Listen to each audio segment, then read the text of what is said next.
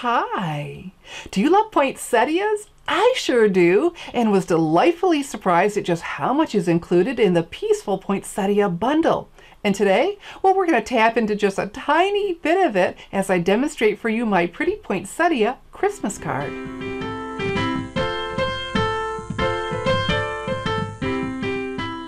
I have to be honest, at first look, I misjudged the Peaceful Poinsettia bundle. That was until I saw one of the samples in the holiday catalog.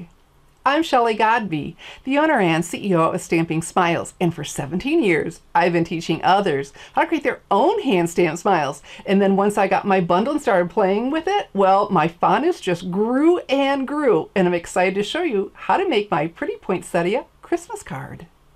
Here's a closer view of the Peaceful Poinsettia stamp set and coordinating detailed poinsettia thinlits dies. But wait, there are so many dies included in this set, they can't fit all on one sheet. So you have all of these, and then we'll turn it over and look at that. And when you order the two of these together using the special bundle item number I've listed right here, you'll save 10% on both. Now, we're not using this stamp today, but I can hardly wait to color this with my Real Red and Shaded Spruce Stampin' Blends. But anyway, we're going to start with some die cutting. So let's set this aside and let's prep our cardstock because we're going to be using this thinlit die with all of that detail. So we're going to make life a lot easier by turning this into a self-adhesive die cut. And how we'll do that is with the multi-purpose adhesive sheets. So we'll go ahead and peel this off. The printed part, that's just the protective backing. And I've got some Whisper White cardstock here. And I cut this to size. There we go. And now we're all set for me to grab my Big Shot. I've got my Big Shot die cutting machine and I'm using the magnetic platform. Now you could use your Big Shot platform, but I'm all set for another step that we'll be doing. So that's the start of our sandwich, and then we need our cutting pad. And here's the Whisper White cardstock with the multi-purpose adhesive sheet on the back. So there we go. And then our thinlit die and this raised edge, that's the cutting edge. Let's put that down. There we go. And so if I do that, it's just going to cut a hole in the paper, a really decorative hole, but I want to cut the whole thing out. So we'll use the coordinating die and frame around it, the framelit die. May have to spin this a few times to get it just right. There we go. So that's on there. And we'll just do it all in one step. And then a cutting pad is the rest of our sandwich. And then normally with a thinlit, a detailed die like this, I would use the precision base plate, but it worked out just fine with this. So let me show you. Just cut through that like butter. Fantastic. So now we have some more die cutting, and I've got a piece of Shaded Spruce that I already went ahead and put the multi-purpose adhesive sheet on the back. And then we're going to use this cool die. Oh my goodness, I like this. Use this in conjunction with that thinlit die we just did, that poinsettia. Very pretty.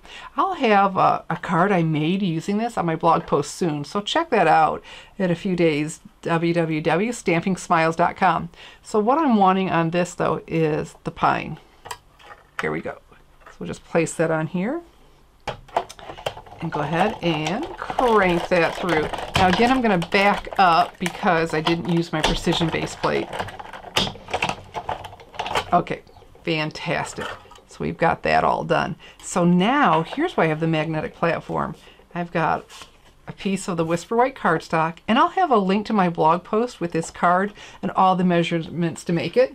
And this time we're going to use the Delicate Lace Thinlits dies. Aren't these pretty? We're going to use this one. So what we're going to do is place this at an angle across here. All right. And see, I want to hold it in place. And the magnetic platform just makes it a lot easier. I don't have to mess with Post-it notes or washi tape or painter's tape or anything. Just let the die do the work so it doesn't slow me down. Let's just go ahead and back up for good measure. It's amazing what 3,000 pounds of pressure will do. And then it just cut that off clean as a whistle. And look at that. We'll get out all those little pieces in a jiffy. the die cutting is done, and I did quickly die cut another poinsettia with the framelit die in the Real Red cardstock. Okay, so now let me show you how quick we're going to get out all these little pieces. What I have here is a foam mat that comes with a Big Shot die brush. We're just going to gently brush over top of this. Look at all those pieces fall right out. Oh, fantastic. There we go. Oh, looking good. And even after the die's off, you can gently go over it. It's a lot quicker than picking out every little one with the paper piercing tool, but let me show you. This is really cool, the take your pick tool. Got lots of different options with this, but see, they're just ready to fall right out. There we go. So that's all clean and neat. And then, I love this. Brush that over and watch all the pieces fall out. But it gets even really cool with the multi-purpose adhesive sheets, and we can run the brush over. See those pieces stuck in there? The brush, just to get them out of there too. Fantastic. All right, but with the multi-purpose adhesive sheets, so we got a little bit stuck in there. Usually when you peel it off to make your self-adhesive die cut, look, all those pieces come with it. So there we go. And then we've got our last one with our pine bough. Well, that's just falling out of there already. There we go. And just pop that right out. Oh, looking good, looking good. So we can go ahead and take that off too. So we are all set. Boy, that just saves a lot of time from messing with glue, because, you know, I've done it a lot. All right, so let me bring this back. We can go ahead and the detail on here. Make sure I get this turned the right way. Now I get to rotate. Okay, look at that. Oh, before we do that though, isn't that pretty? But I really wanted a yellow center.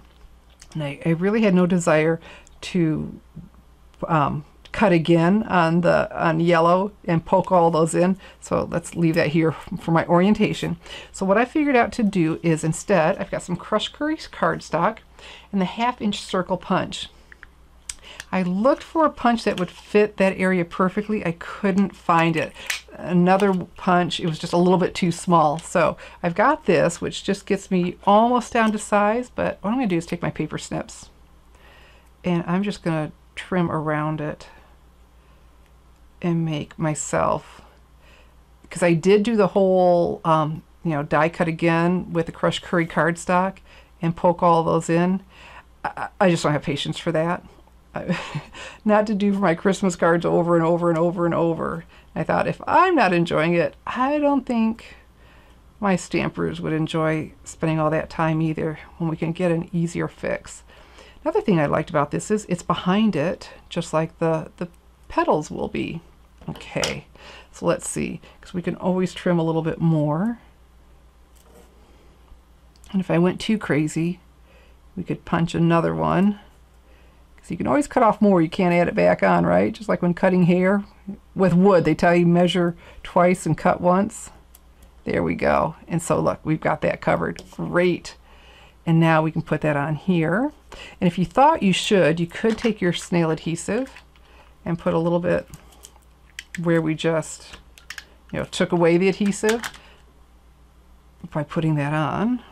Oh, good. I thought I might be spinning around and around and around. Oh, well, maybe now I will be. Oh, there we go. Sometimes it feels like a big puzzle. It feels like I've turned it 100 times and still can't find it. But isn't that sharp, that white outline? Well, if I'd stick it down. That white outline against the red.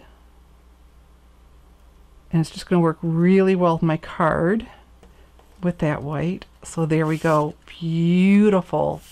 All right. So now to finish the card, I've got Real Red cardstock, and then the piece we just die cut with our edgelets die. Isn't that sharp? So again, with the snail adhesive, put your finger where those ridges are, an inch in each corner, pull along there. Let's go along this edge. Fantastic. Snail. Do you know what that stands for? Super neat, affordable inline adhesive. Easy to remember. And so I've cut this from edge to edge. So when you do this, you want to make sure that your cardstock is cut the same width. You might have to fool around a little bit, but it won't look good if you've got red peeking out. Okay. Oh, very nice. Very, very pretty. Okay, so some more. Let's press this down well now that we're happy. Some more snail adhesive.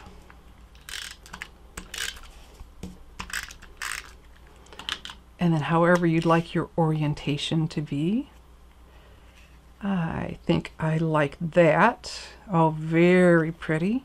Isn't this simple? And then our little touch of green from the pine bough. Oh, nice. I thought about putting a greeting on here, but every time I did, I thought, oh, that's going to take away from it. So I saved the greeting for the inside. But I want to finish this just one little touch. And look what I have, the red rhinestones. Oh, aren't those sharp? And then let's use our take your pick tool again. Look what's on the opposite side of this. So you just twist, take that out. A little spatula. All right. At first I wasn't sure what to do with this. We got this on the Alaskan cruise. Thought, what would we do with a little spatula? Well, here, I'll show you what you do. You get up and under. Isn't that cool? So now we can place our little red rhinestones. Like, oh, I like to press down so the adhesive is stuck on the stone really well. Very nice, isn't it? Okay, and one more, because what did Grandma always tell us? You do things in odd numbers, so 1, 3, 5. But I think we'll stop at 3. And there you go. Isn't that sharp? And that was really easy to do, and my goodness, I love the white of the outline with the white of this card.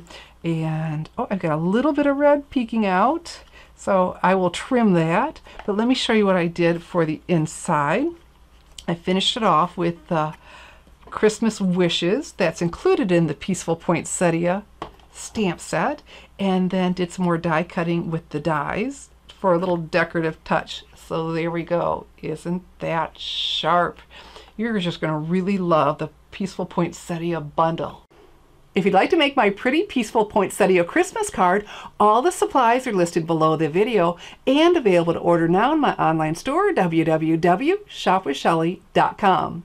I'm Shelly Godby, teaching you how to create hand stamped smiles. Thanks for watching.